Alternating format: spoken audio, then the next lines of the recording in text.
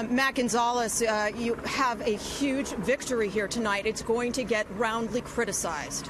Well, I'm not so sure about that. I mean, I think it's always been a relatively simple case, to be honest with you. The physical evidence has always supported the finding that this was an accidental occurrence. And I think the jury came to that conclusion.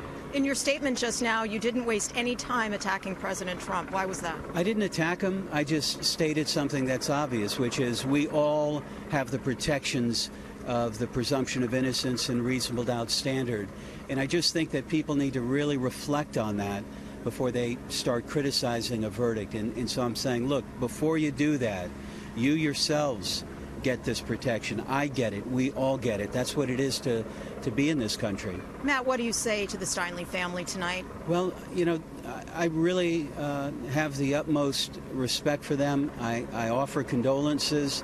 And I just have to say, they should not interpret this verdict as diminishing their loss. It's not about that.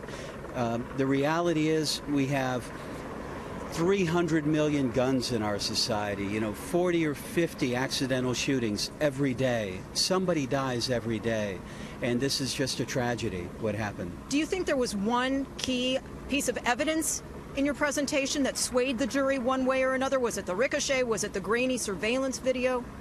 I think the physical evidence, I mean, once you're talking about the ricochet and the length that it has to travel before it hits Ms. Steinle in the back, and you consider that Mr. Garcia Zarate had no history for violence, he didn't know her, didn't have a bad interaction with her.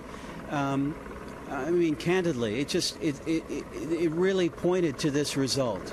The problem is so many people will say he should not have been in this country, and he should have been convicted at least of involuntary manslaughter. But, there's so many other people that could have picked up that gun and most likely would have. Someone working for the Department of Public Works, picking up trash on the pier. Some other tourist, some other American citizen could have walked along there and picked it up. But at the end of the day, the jury obviously did not ignore what we presented to them in terms of the number of people at that seat and the lack of history for Mr. Garcia Zarate. I think it's a good verdict. What happens to your client now? Will he be deported? Well, we'll be back in court in a couple of weeks to discuss the one charge that he was convicted of. We will not be representing him in the federal matter, and so I don't have any comment or opinion about that. I have to ask you, how are you feeling about this victory for you tonight? I feel good, but I have to say I don't feel like I need to be congratulated for the outcome, to be totally candid with you.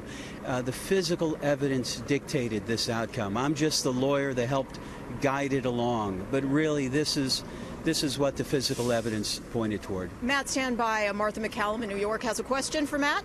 Yes, thank you, Matt. We just watched your comments moments ago. It's a difficult comparison to make, to say that the president is and some of his people are under investigation. They're American citizens. This man was deported from this country 5 times. And as you talk about the fact that anyone could have found that gun, it was found by an illegal alien. He fired that gun and it shot this young woman. So how is that not involuntary manslaughter? And how can you make a comparison with the President of the United States and this man? Martha, Matt does not have an earpiece in, so I will try to paraphrase your question for him. Martha's asking, how can you make a comparison with this man and with President Trump when he should not have been in this country? Why was this not involuntary manslaughter? It's not involuntary manslaughter because in order to prove it, the prosecution had to prove brandishing of a weapon, which is in a rude, angry, or threatening manner, and criminal negligence, which would be that he knew that he had a gun and he handled it in a way that was dangerous to others. The jury clearly rejected that, having heard the evidence. I do not mean to compare Mr. Garcia Zarate to our President Donald Trump.